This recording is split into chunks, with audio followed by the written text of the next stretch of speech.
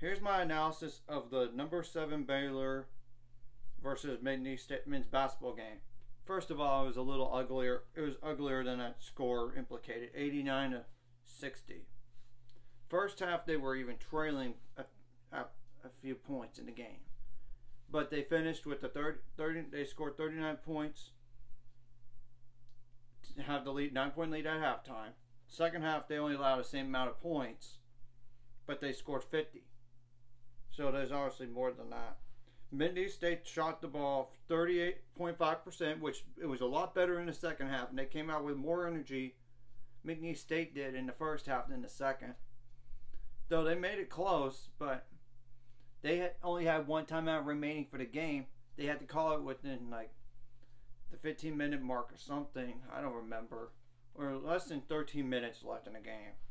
So they only had one timeout for the whole entire second half. But McNeese State made most of their shot threes in the first half. They made 9 out of 21, which is 42.9%. That has to improve. They were getting beat down there. 11 for 16 on free throws for McNeese State, 68.8%. McNeese had 32 rebounds, 13 assists, 9 steals, 2 blocks, 21 turnovers, which most of those were in the second half. 19 fouls. McNeese State only had like 16 points off the bench. Okay, while Baylor shot 56.7% from the field, 34 for 60 to be exact, 12 for 30 on threes, which is 40%, 9 for 17 on free throws, which that's a bad percentage. It's bound to happen. I know Jalen Bridges had an awful game free throw wise, 2 for 6. He was perfect until today with 4 straight misses.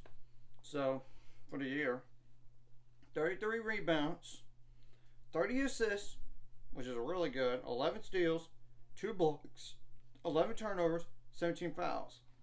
Baylor had, okay, that's 12, 19, 30 points off the bench.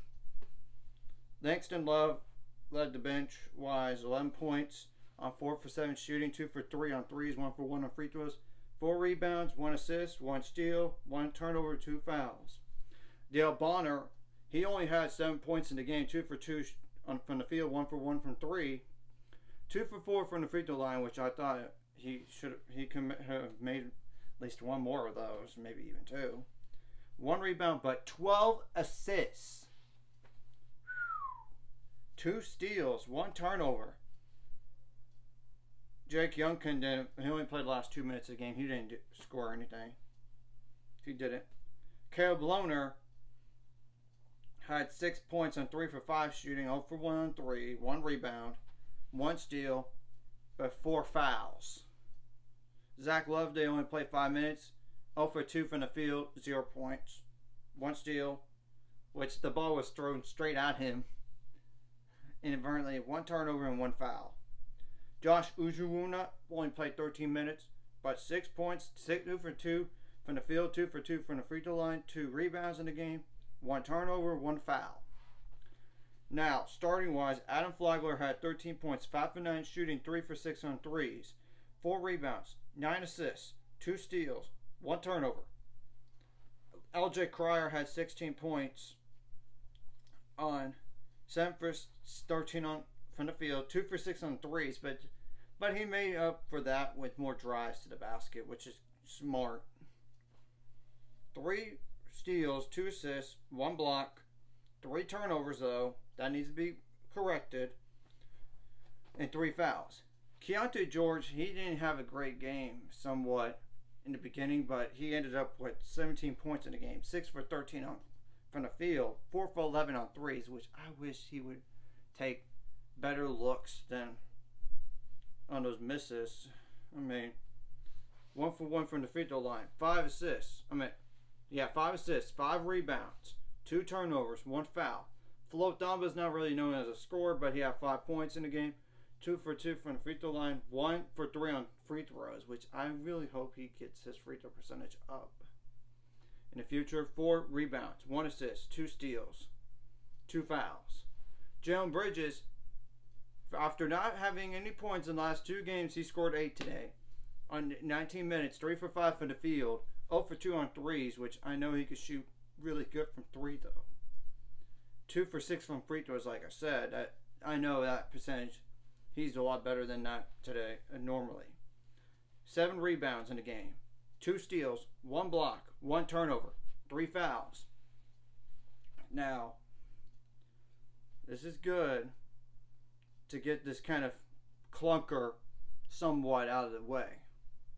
Because even though we won by 29, it was ugly for the majority.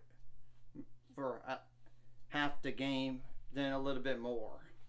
Because they were just hanging around. You got to put them away. Now, next game is Marquette, which they're currently 3-2.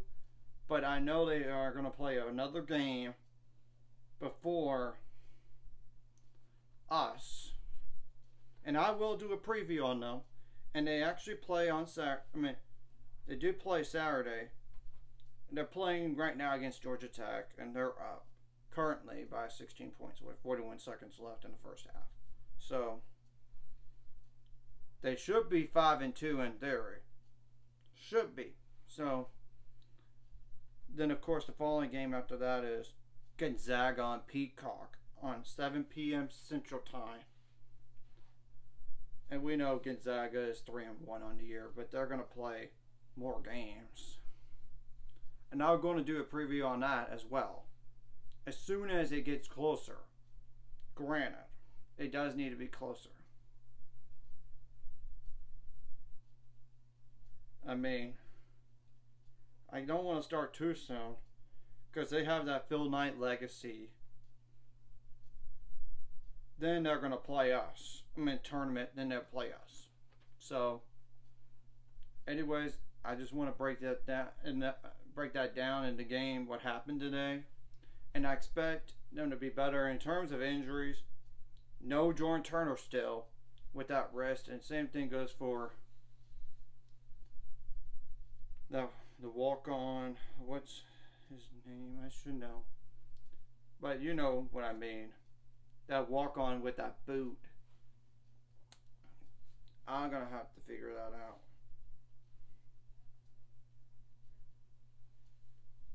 I know it's... But he's mostly a guy that's in practice. He would be practicing, so...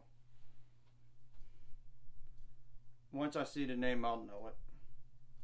Trust me. I know. I try to know the numbers with the players. I try. Oh yeah, Austin Sachs. That's right. Anyways, if you like this content, hit the like and subscribe, and I'll see you guys later. It's going to be the 400 subscribers and more by the end of this year or sometime in the future.